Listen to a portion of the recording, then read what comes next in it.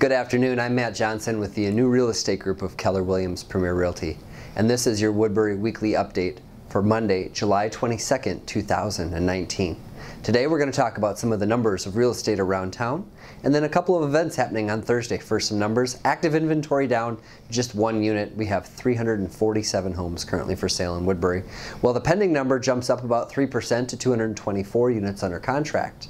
We listed 50 homes for sale last week, and we sold 40. That's a list to sale ratio of 80%. Very strong number. Moving on, Thursday we have a couple of events. First of all, there's a grand opening and reopening ribbon cutting for Gordmans over in the Tamarack Mall. That's going to take place at 9 a.m. at 8264 Tamarack Village. And then we have our Chamber Business Networking Luncheon taking place at 11:30 over at the Oak Marsh Golf Club this month. And the topic for the speaker is breaking through your business bottleneck. Looking forward to that. And then Thursday night, we're back for Starlight Cinema.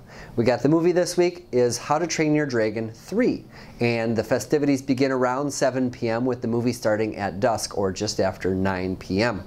Again, remember, Starlight Cinema this year is over at Lake Middle School, which is off of Lake Road and Pioneer Drive. If you have any questions about what's happening around town or what home values are in your neighborhood, feel free and give us a call.